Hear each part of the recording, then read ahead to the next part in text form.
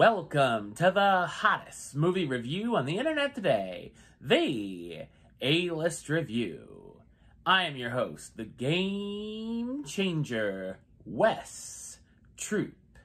And we're going to go back in our mint-flavored time machine to the year 1969, where we're going to do another Criterion Collection review.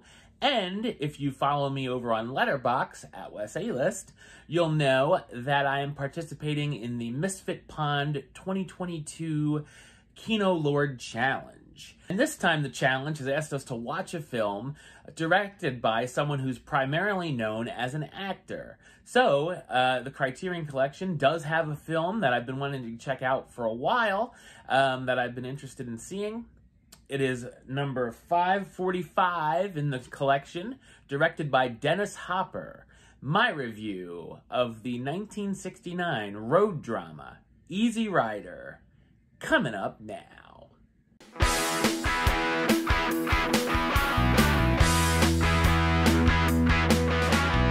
Wyatt and Billy are freewheeling motorcyclists who have successfully completed a cocaine smuggling deal from Mexico to Los Angeles.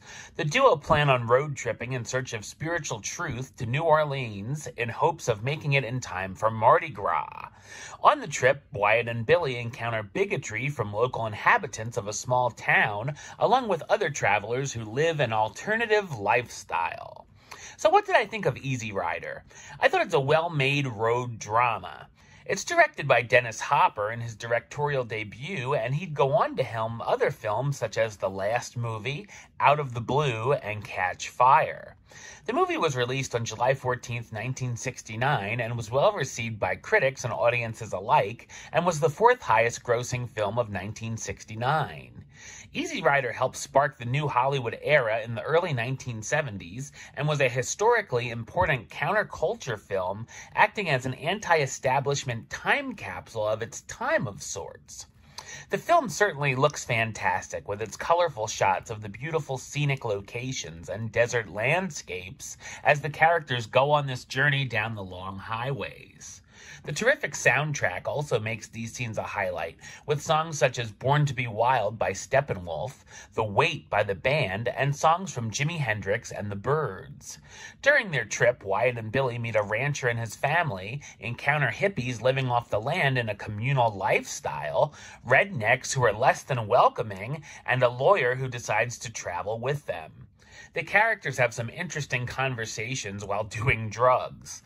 The film packs in a lot of social commentary, which is certainly powerful, but sometimes can come off a little bit heavy-handed. It's crazy how some of the issues brought to the table are still relevant today. The film also provides a lot of symbolism and foreshadowing throughout. While it's only 95 minutes, the pacing can drag at times, and there are long stretches where not much of note happens.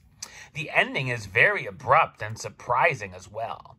The performances are rather standard, although Jack Nicholson is a standout in his first big break.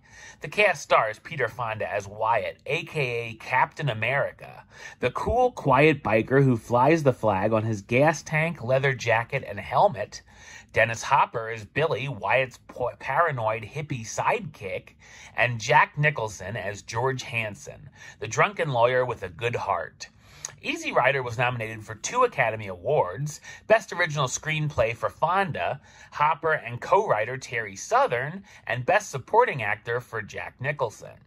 In 1998, the film was put into the National Film Registry by the Library of Congress. Easy Rider is an important film that I respect more than I enjoyed, but has a powerful message and great shots of Southwest America.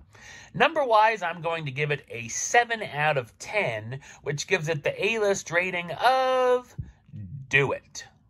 Alright, well that's the show. I'll be back with another review very soon. But until then, don't forget to subscribe right here on YouTube. youtube.com/westside515. Like the show on Facebook, facebook.com/WesTroopAlist. And of course, you can follow me on the Twitter, the Instagram, and Letterboxd at Wes A-List. Until next time, Troop out.